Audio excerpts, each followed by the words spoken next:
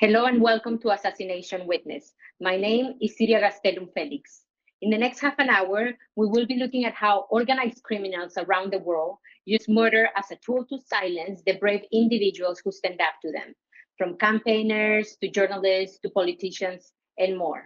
We'll be hearing these stories, speaking to the people who are organizing the fight back, and also we'll be discussing how you can play a part in tackling this important issue by joining the Global Initiative's Assassination Witness campaign. But first, the story of María Elena Ferral, a Mexican journalist who was killed recently in the state of Veracruz, and her daughter Fernanda de la Luna Ferral, also a journalist who just last May was attacked by gunmen and barely made it alive. Let's watch. El miedo de estar amenazada, he vivido con ese miedo durante toda mi vida, porque mi mamá siempre recibía todo tipo de amenazas, así que el 30 de marzo, el día que atacan y atentan contra la vida de mi madre y posteriormente muere, yo estaba en mi casa, pasan 2 horas y me meten a mí al quirófano con ella y la veo cómo la están operando, veo la sangre y me dicen que no hay muchas posibilidades que la bala perforó, que una de las balas perforó los 2 pulmones y que estaba perdiendo mucha sangre y que otra de las balas perforó el hígado. Era un daño catastrófico, no la podían recuperar.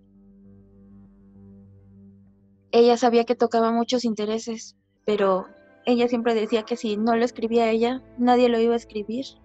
Batalló mucho para llegar a ser lo que fue. Era una mujer muy fuerte, de carácter muy fuerte, pero también tenía un corazón enorme. Mis compañeros en todo el estado respondieron, se alzaron, se manifestaron, externaron sus críticas, su enojo. Ella tenía muchas cosas todavía que hacer. Como ciudadana, eso era lo que más quería, regresar a su pueblo, a su natal Gutiérrez Zamora, ser alcaldesa y hacer un gobierno diferente. El periodismo en Veracruz se ha vuelto complicado de ejercer desde hace 20 años. Las cifras de periodistas caídos en este estado han ido aumentando. Solamente quiero que este caso no sea olvidado, que no le den carpetazo. Yo quiero darle eso, justicia. Fernanda is currently in hiding and her life still under threat. That's why today, in the Global Initiative, we're launching the Assassination Witness campaign to stamp out criminal organizations worldwide and to seek justice for victims across the globe. Joining me now is Mark Shaw, director of the Global Initiative. Welcome, Mark, and can you please tell us what is this whole campaign about? So many people are targeted by criminal groups, good people doing community activism to respond to organized crime. And organized crime uses assassinations to control, to use the violence, to strike fear, to co-opt institutions. And as we cover in this book, which we are releasing, Faces of Assassination, good people are dying, sometimes in the crossfire, sometimes as targets. And why are they targeted? Because they threaten criminal groups' activities, they throw light on their behavior. And in many places, in assassinations take on a symbolic aspect. Individuals are killed to demonstrate a wider reality, to frighten people off from responding to organized crime and the control of criminal bosses. And it's working. People are too afraid to report. People are afraid to mobilize against organized crime. Journalists are afraid to investigate. Police are afraid to prosecute. So if we allow the problem just to escalate, and our own work shows how the problem occurs in clusters, as in the case of Mexico and the targeting of journalists, assassinations almost become an uncontrollable phenomenon in societies, and we need to do something about it, to tell the individual stories, and then to bring the individual stories together to illustrate the phenomena, and to use the phenomena and the individual stories combined together to be able to respond effectively in a campaign. And that's what we intend to do with the work that we have begun. And that's what we are telling you today, that this campaign is a resource for you to know more about this story. So please do go to our website, subscribe to our newsletter, use our hashtag Assassination Witness to help us remember these people. because this cause is close to my heart. I lost colleague and friend Javier Valdez, an award-winning journalist from Mexico who campaigned against organized crime. Javier was murdered in 2017 in Culiacán, Sinaloa. Tragically, Javier's murder is just one of the hundreds of assassinations carried out every year across the world. Just last year, 304 human rights activists were assassinated, with over 100 in Colombia alone. In 2018, more than 3 people were murdered each and every week for defending land and advocating for the environment. In the last 20 years, 625 journalists have been murdered for their reporting and investigations on crime and corruption. These were targeted killings across every continent. Extraordinary men and women all over the world, making the ultimate sacrifice in standing up to organized crime, paying for their lives in fights for human rights, for the environment, to end violence, corruption, and to highlight the plight of the marginalized and targeted in their communities. This is certainly an issue that covers every continent and a wide range of actors. So joining us now is Agnès Callamard. She's a United Nations Special Envoy, a human rights lawyer, and an outspoken, brave investigator into judicial killings like the murder of journalist Jamal Khashoggi and other gross human rights violations. She herself has received many death threats. So Agnès, welcome. It's a total honor to have you here. Can you please tell us more about the nature of the killings that we are talking about in this campaign, and why, if this happens at such a scale, there's not more coordinated response? I would like to highlight how important the report is and how important the work is. As a special rapporteur on extrajudicial execution, most of my work tend to focus on killings planned and organized and perpetrated by the state. However, I am fully aware that for a very large number of people around the world, organized criminal gangs, cartels, mafia are the main source of violence and the main source of killings. So it is extremely important that this book be launched today and that Assassination Witness put the spotlight on organized criminal gangs. Why is it important? Because I think in the human rights world, those killings tend to be neglected unless they have a strong state dimension. And it is important that as human rights activists, human rights defenders, we take the stand of the victims, whether they are killed by the state or by those organized criminal organizations which have so much control in places around the world over territories and people. These criminal gangs operate in collusion with officials. They operate as part of a political system which either turn a blind eye to their activities or indeed is part of their activities. Those kind of assassination allows us to highlight the poison that eats at our societies, that is driven by corrupt politicians, by corrupt corporations, and implemented by the organized criminal gangs. That's why we continue and must continue to denounce those killings with the same force and strength that we denounce killings by state actors. Thank you, Agnès. Certainly it's a complex phenomena, but it is also a conversation that we must take part of if we want to see any change. And now I want to tell you about one of the highest profile cases in these assassinations. I'm talking about the journalist and anti-corruption activist, Daphne Caruana Galizia. Daphne was murdered by a car bomb in Malta in 2007 after her reporting on government corruption, nepotism, and money laundering became too powerful for criminal gangs to tolerate. Thousands attended her funeral, and the public outrage eventually helped topple the government in Malta.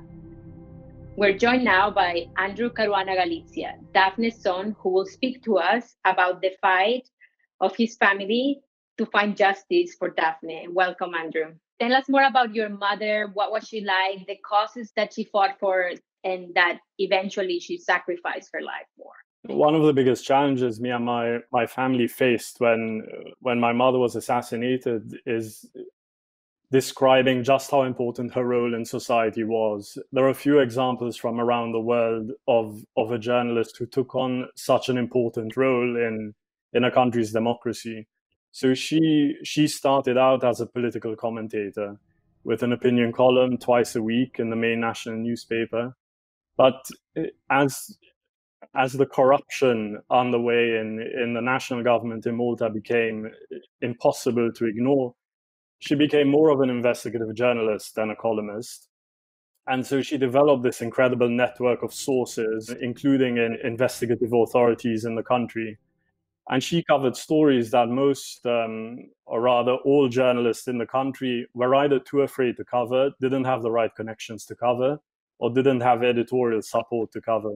And because she had launched her own website at a certain point, she had complete editorial freedom. She didn't have a lawyer breathing down her neck telling her, look, this is libelous.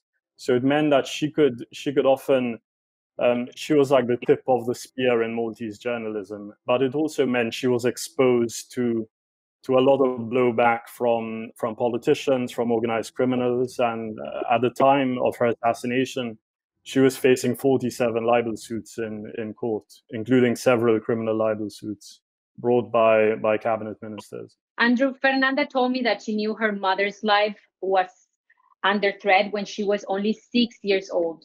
Do you think that Daphne knew that her life was in danger? Her priorities were always in a very unique order. First, pursuing truth, being true to herself, her own sort of personal morality, and then second, everything else that everyone normally cares about. So from a really young age, we're talking her early mid-20s, she started pursuing some of the country's most prominent drug traffickers, some of the most corrupt ministers, including the ecosystem that supported them. What does this mean? It means the lawyers, the accountants. She delved into some of the worst parts of Maltese history. So she was one of the only people who was still talking about certain unexplained deaths that occurred in the 1980s in Malta. I remember coming home from school once when I was maybe 6 or 7 years old and finding our family dog lying on our doorstep with its throat slit. And I remember my mother telling me and my brothers, oh, she must have eaten snail poison. There's a strange impact when you survive something like that as a family. It emboldens you because no one was badly hurt, no one died. It emboldened my mother, it emboldened all of us to support her. And so she grew more dedicated in her work. Definitely the story of Daphne is really moving. Her courage, her resolution to continue investigating despite the fear. Next, I want to show you the stories of many brave men and women who, despite the attacks and despite the fears, continue their work. They were not silenced, but they all ended up murdered. I wish to express that the order was given to execute me. It was ordered. If I die, I request that a human rights organization investigate. Living is dangerous. Working as a journalist means treading an invisible line drawn by the bad guys from both the drug cartels and the government, a sharp floor covered with explosives. I am not afraid of death. I am more afraid to live as a coward than to die as a man. What is the point of a law if activists can be framed, jailed, killed for it? I am wearing bulletproof. I know these people are waiting for me and want to kill me anytime. Don't allow them to take you. Make sure your bones can be found by your family. If you get me assassinated, think that I'm not afraid of. There will always be people who will demand that you render account for your deeds. Berta taught us that fear paralyzes action of the people. We will never give up, even if we get killed, even if they murder us. Many of the people that were profiling in the campaigns knew their lives were under threat, but there were no resources to protect them. What do you think is going wrong here? Well, many things are going wrong, but the key dimension is the institutionalization of impunity and the demonstration of the inability or the unwillingness of governments to investigate and prosecute. I know some of the cases that have been portrayed in this movie and in your book. I have gone to places, including in Mexico, where 4 or 5 years after the killing of a journalist by so-called organized gang, the investigation file was 1 or 2 pages long. So the problem begins here. The problem begins with the fact that the police in many places, either because they are corrupt or because they are scared, are not investigating the case. Witnesses are not interviewed and material evidence is not collected, which means that when a case goes to trial, if it goes to trial, there is nothing sufficient there to prosecute. And it doesn't ask too much of our international community to stand up to those assassinations. The most important thing that people can do is speak up and speak out against those murders. You know, you had the fantastic example of Daphne's family. Without them and without civil society supporting them, the case will have gone nowhere. Speaking up works. It requires a lot of energy and it shouldn't, but we need to speak up and we need to push for those investigations, because when they are successful, they demonstrate and they get rid of the poison that is eating at our society, in the same way that Daphne's investigation has highlighted the poison eating at the political and corporate society of Malta. This is why we need to stand up, and this is why we need to call for proper investigation, for the UN to do far more than they are doing at the moment by establishing the standing instrument to investigate the killings, the assassinations of defenders and journalists around the world. Thank you, Agnès. And yes, we need to speak up. So many people are dying with impunity and no response, not a response that's good enough to save their lives and to prevent more people dying. So that's why in the global initiative, we are bringing this Assassination Witness campaign for you to speak up, to join our website, to subscribe to our newsletter, to tell us about the stories in your communities, because it is also time to talk about the solutions.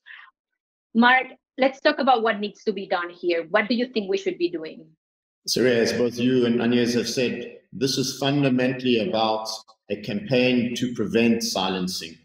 The objective of criminal groups in targeting the individuals in the book and many more that we know about is to silence people.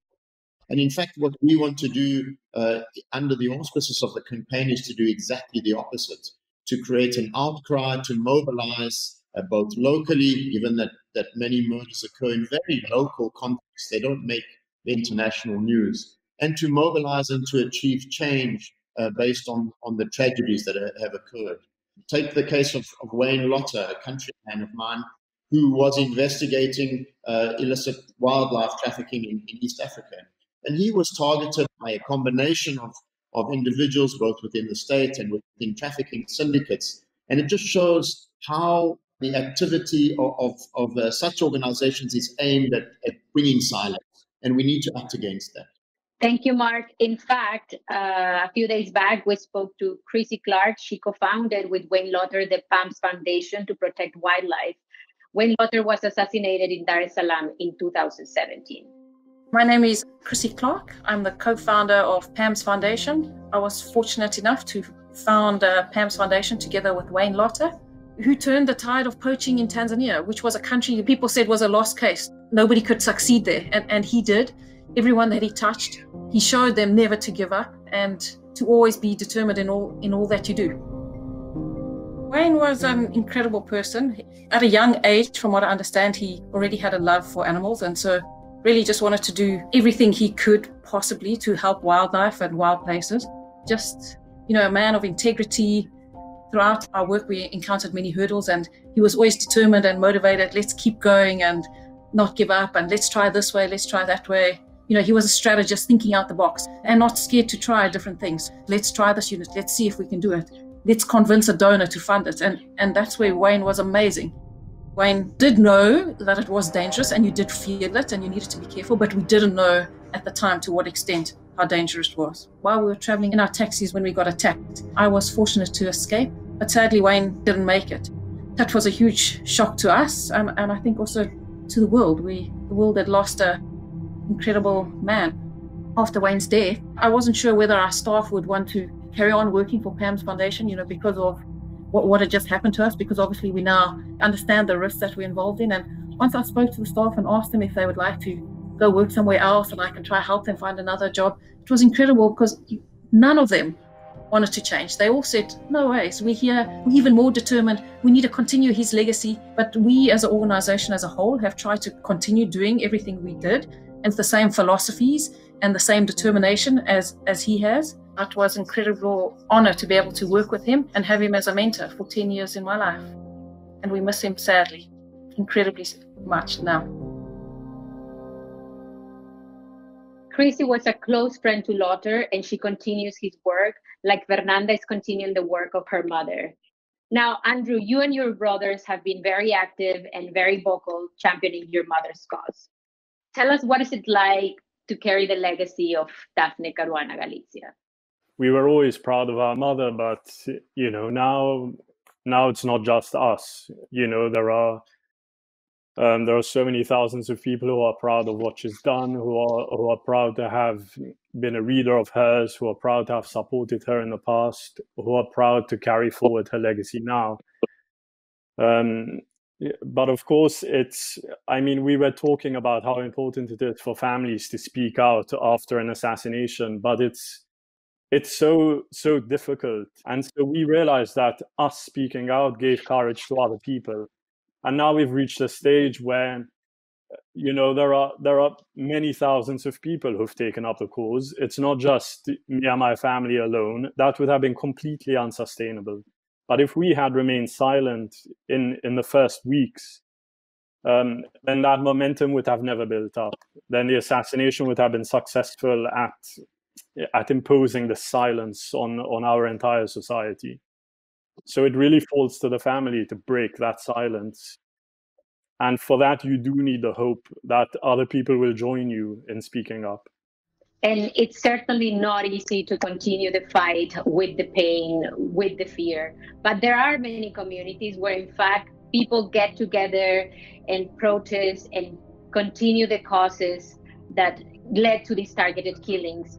In fact, they bring more attention to the causes at stake after all these people are protesting. Under your family's campaign to get justice for your mother, topple ahead of government. And this is inspiring, and it shows what communities can do when they're in power and they take a stand against corrupt politicians and bad institutions. But this sounds very inspiring, but how did you achieve this?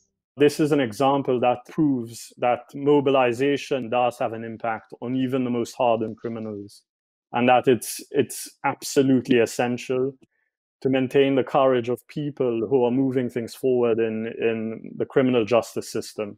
That means police investigators, judges, all the people who work for them, because the price of doing this work is enormous while powerful criminals remain free.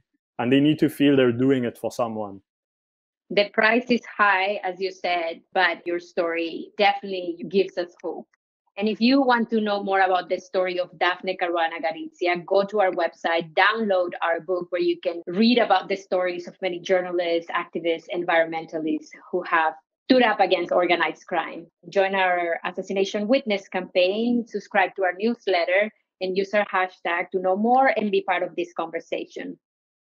As Andrew has mentioned, this is an international issue. And as Mark said, a lot of these crimes go unnoticed.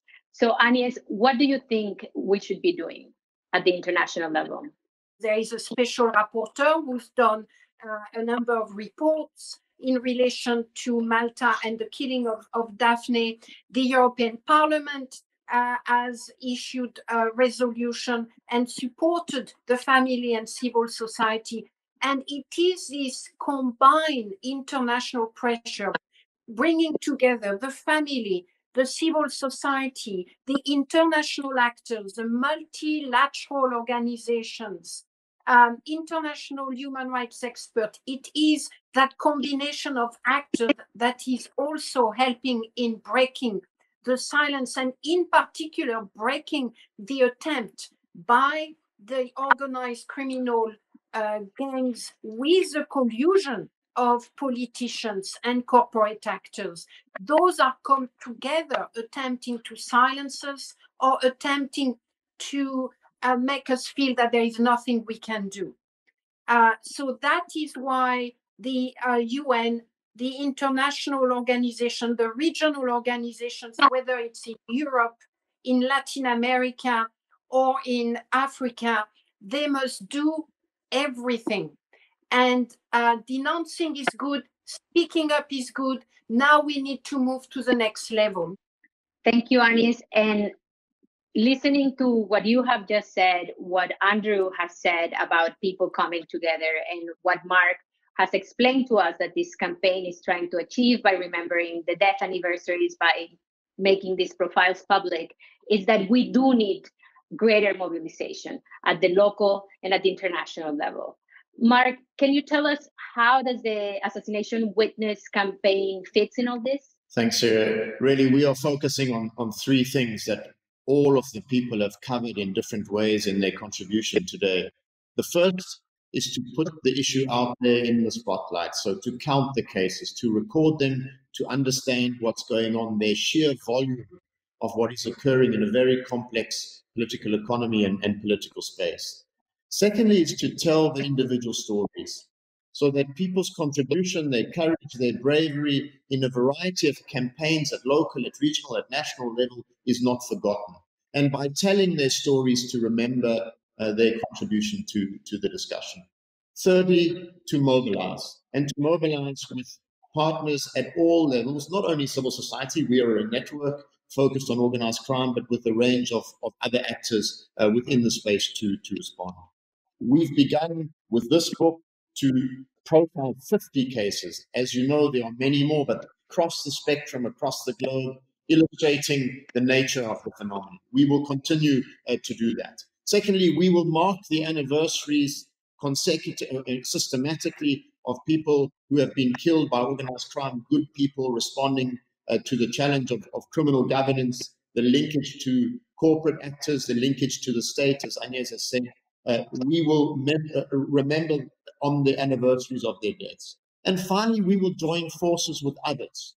Andrew has mentioned his family's foundation, the role that they are playing. Agnès has mentioned her own role. There are many actors eager to respond, from families to civil society groups to other bodies. And as in our own way, as a global network which is analyzing organized crime, we think that we can play a role through this campaign in taking action in this way. And this has much wider implications. It has implications for governance at local level. It has implications for inequality and the conducting of economies that benefit all. And it has real implications for corruption and violence in political systems. So make no mistake, this is an enormous issue which we as a global community and as civil society actors need to pay attention to and need to act against. Thank you, Mark. That was really powerful. So let's get to work by joining the Assassination Witness campaign. And if the stories you heard today were moving to you, remember you can do something about it. So please go to our website, subscribe to our newsletter, help us remember the death anniversaries, use our hashtag Assassination Witness. The best tribute you can pay to the courageous people who stood up to crime is to keep their memories alive. And with our collective memory, shine a light into this darkness. Thank you for watching. Goodbye.